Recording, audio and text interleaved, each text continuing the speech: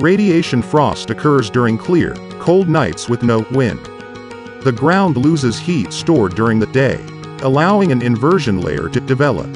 In an inversion, the warmer air sits above the cold air layer that is closest to the ground. During a radiation frost night, the heaviest cold air molecules float downhill like water, due to gravity. This cold air settles in low elevation areas that do not allow for adequate drainage. As the cold air accumulates in an area, frost damage occurs. Jackrabbit's cold air drains, pushes the cold air upward, to a height of nearly 300 feet, 33.44 meters. As the coldest air is being sent up, it collects and mixes with the warmer, lighter air from above.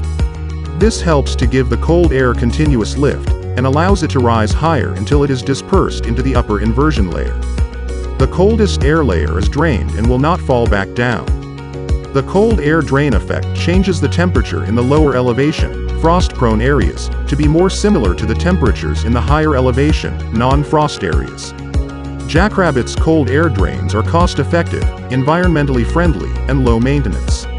In extreme conditions, they can also be used in conjunction with wind machines, heaters, and water.